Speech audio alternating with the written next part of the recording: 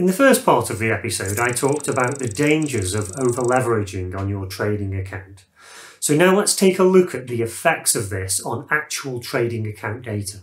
So as I said, this spreadsheet contains all of the trades executed by one of my own systems in a live account. It covers its entire trading history of over 3 years. All of the data under the green headings show actual trade data exported straight from the trading platform. The data under the blue headings use identical trade entries and exits. However, here we can adjust the position size of those trades.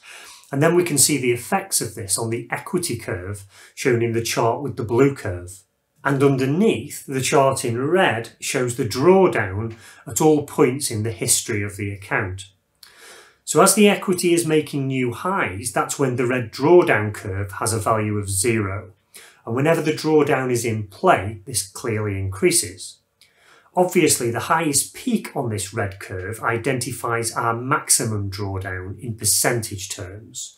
So with the current position sizing you see here, this is approximately 2.3%.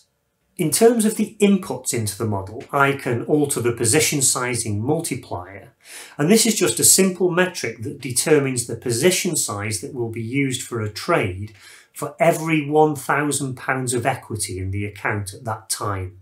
So with a value of 0.01, if the equity is £5,000 at the time the trade opens, then a position size of 0.05 will be used for that trade. And as the equity grows, trades taken towards the end will of course have a much higher position size. And we can also change the starting equity of the account, so I've set that at the moment to £5,000. In addition to being able to see the results on the two charts, we can also see what the compound annual growth rate and the maximum drawdown values are in the summary results section top left. And we can see how these change as the position size changes. It also tells us what profit we would have made in the first year based on the metrics used. So in the model, I can easily alter the aggressiveness of the position sizing strategy by clicking on these two buttons here. And you can see that both charts and the summary result metrics change to represent that new position size. So starting off with our position size of 0.01 for every £1,000 of equity in the account, let's now start to increase this and see the effect that it has. As we double the position size, both the compound annual growth rate and the drawdown approximately double in size. So our maximum drawdown has now increased to 4.6%. But the amount we made in the first year has also doubled to about £510. So let's now double the position size multiplier again from 0.02 to 0.04.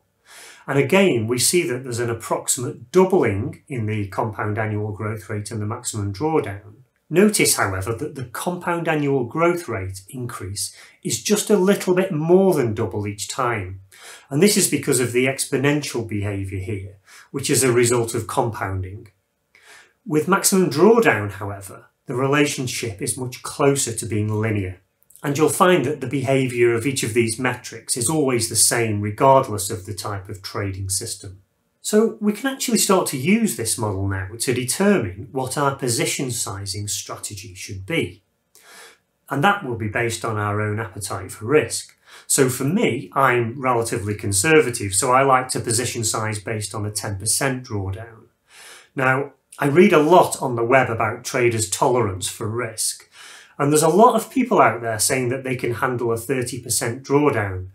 And it's okay saying that while you're not in a drawdown, but when you are there, it feels absolutely terrible.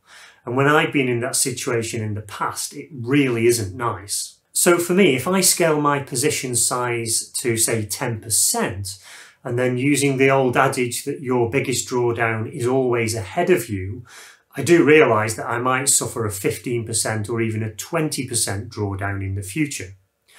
And that I can probably just about handle.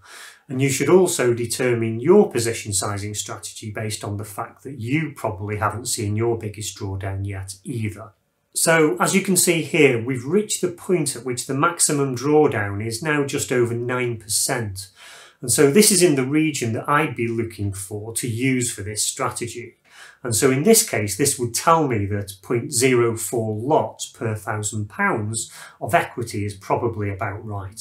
But let's now see what happens when we increase the position size further. We can see now the drawdown start to increase, and we're now at 35%, which I believe is probably beyond the tolerance of most traders. At this point, irrational behaviour starts to come into play. As we carry on, the account is eventually destroyed completely. So this is a simple illustration of how a perfectly good system just lost you all of your money because of over-leveraging. Now, when I'm developing a new system, this is a process I go through, initially of course using backtest data, because for a new system you don't have anything else to make your decision on.